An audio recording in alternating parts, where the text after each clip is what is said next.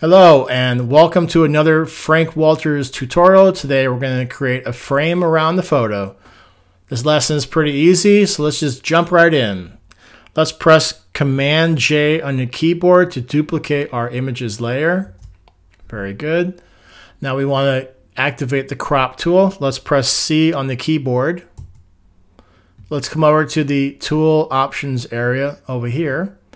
And we want to add 300 pixels to the width and to the height. The way you do that is to the right of the PX, you click on it again, and you type plus 300 and press the return key.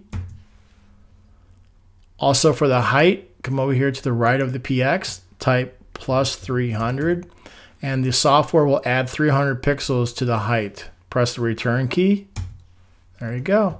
Come down to the bottom of the tool options pane and press apply. Okay, let's look at our photo. Our photo is now in the center and it is surrounded by a transparent frame. We don't want transparent, we want white.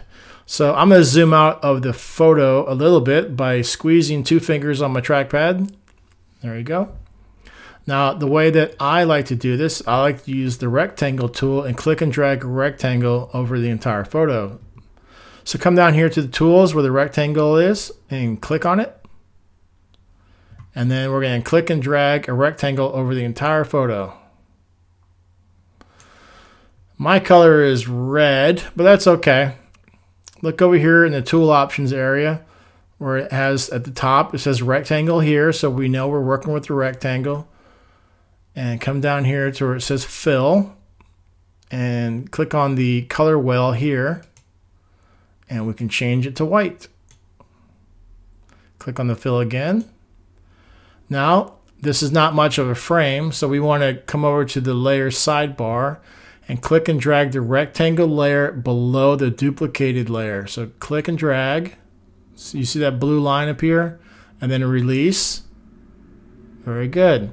Now you want to press the escape key on your keyboard and that removes those guides around the picture and we are done.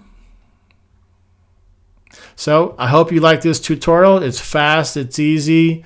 That's what's awesome about using Pixelmator Pro. It's just this program is so wonderful to use. If you have any questions, please leave a comment below. I'll also leave a hyperlink to the photo that we used in this picture in the video description. Thank you so much for watching and have a great day. Bye.